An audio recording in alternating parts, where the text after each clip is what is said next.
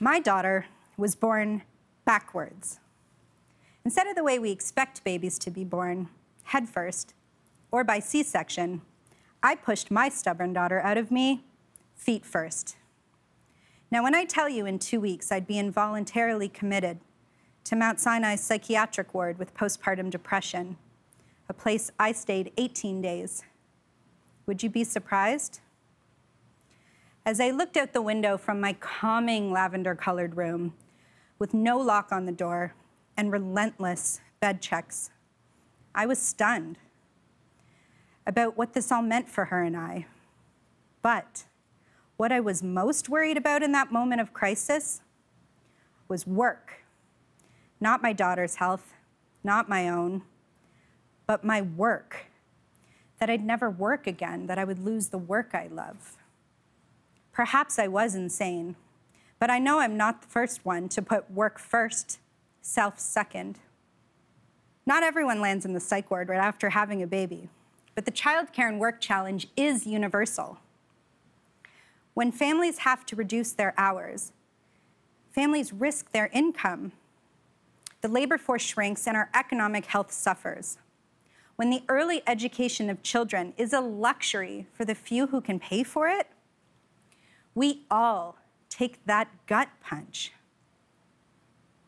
Helping more parents access work and be their whole selves at work is critical for the economy. Childcare is sometimes thought of as a kid's issue. I want you to consider it an economic imperative, a very grown-up issue. Employers rarely invite us to be 100% ourselves at work. Parents and non-parents often hide parts of themselves in order to be seen as professional. What part of yourself do you suppress in order to maintain a professional identity? For some, it's afternoon volunteer meetings or sports league away games. For others, it's entire identities, needing a prayer room, caring for a sick cousin, grieving a loss. For parents, it's the screaming toddler who wants a snack right when your online meeting is about to begin. You know this friction. I haven't met many people who enjoy screaming children on work calls with half-focused colleagues. And I know it's unfair to say you've had it easy in lockdown because you don't have kids. That statement undermines the many ways your whole self has been affected by COVID-19. These are barriers between our authentic selves and our work selves. The more we try to separate the two, the more we drift into a lose-lose reality. I know this reality intimately. When my father died by suicide, I told my team he died of a heart thing. I lied about it because I felt like my grieving self was irrelevant, that crying would make me unprofessional. I faced the reality of wanting to take care of my own mental health, which included working productively, especially after the psych ward, grieving my father's death, and finding affordable childcare, simultaneously while pregnant again.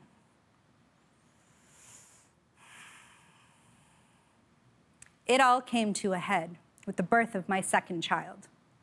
My childcare options were: 1, lean on family, hard for me to do long term. 2, spend $50,000 a year on childcare. Who can afford that?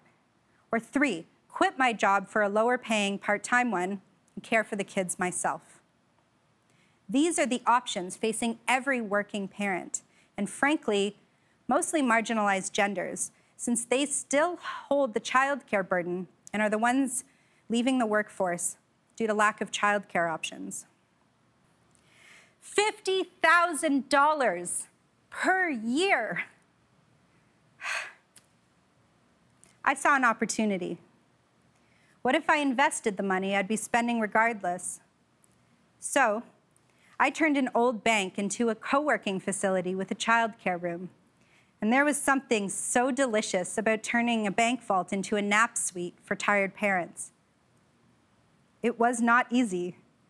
The workaround was born.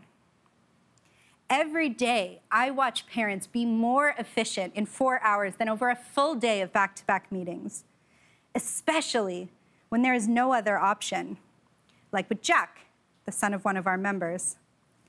Jack has congenital heart disease, and his parent, Jen, is the lower income earner in her household. Jen is an amazing photographer and fiercely loves Jack. But Jack's health needs mean few childcare options. So we welcomed Jack and Roger and Ori and Kofi and a ton of other children with exceptionalities. Parents who would otherwise leave the work they love for the children they also love. Choice is an illusion. I watched parents go from working once or twice a week to having to hire employees because they were so busy, all while their kids were nearby, connected to their parents' professional purpose. Still, what annoys me is when somebody hears I built office space with daycare, they say, how has that not existed before? It seems so obvious to have kids at work, but it's not. We continue to come up with all of these work innovations without solving the biggest and most urgent friction of all. As Canada entered lockdown in March, we learned that over 1 million women had their hours cut that month. Women lost more jobs because they're more likely to work in industries hit the worst, like service, retail, and food. Racialized communities were hit disproportionately so. But when we reopened the economy, women didn't return to those jobs in great numbers. It's women and non-binary individuals who on average earn less, so they made the call to stay home with the kids. If it was between mom and dad, by the way, an assumption. Could be dad and dad, cousin and grandma, mom and daycare. Small business has had it rough. I dread walking to work and seeing business owners, my friends with 20 years experience, closing their restaurants and salons and play places to care for their kids. The truth is, many brick and mortar shops, including local daycares, are on the brink of collapse. We cannot rebuild Main Street without small business, but we need childcare first. We need it now. We know how to do this. We know how to build infrastructure to get parents to work. We've done it with transit, which we largely invest in to deliver people to their workplace. Childcare is no different. Bringing our whole selves to work unlocks potential, and we should want that for everyone. But parents can't access their whole selves because they are fundamentally blocked by childcare. Care in all forms is essential to our shared economic health. You may never need childcare, but you will need your care or your family's care prioritized at work. But it would be a whole lot easier if it was with work. Whether you see childcare as an economic or equality battle, a feminist issue, the government's problem, a childhood development strategy, or simply this parent needs a goddamn day off plea, this is your fight too. Here's the thing. Supporting colleagues at work with kids also lessens the load on the ones who don't have kids. For example, you can put a no meetings rule between 8 to 10 a.m. and 4 to 6 p.m. That's when kids are hungry and loud. Or brunch meetups instead of evening team beers. We've created a wildly imbalanced professional world where not everyone can fully participate. Marginalized genders, precarious workers, and especially people of color are disproportionately affected by this backwards work-first approach.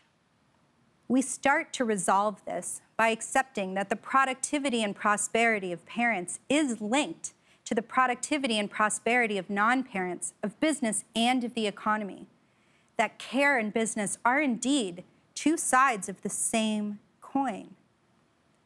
What happens when we start prioritizing care at work?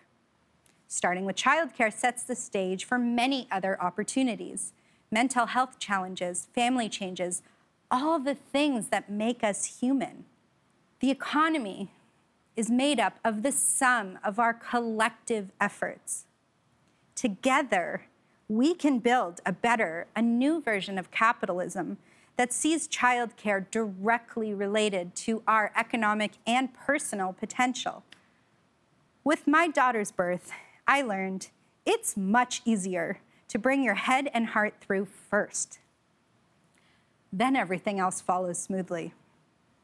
It's why we normally birth babies head first. What happens if you show up with your whole identity, passions, and loved ones first? Everything else is easier once you accomplish that. A new way forward is possible. Start with childcare. Will you join me in caring?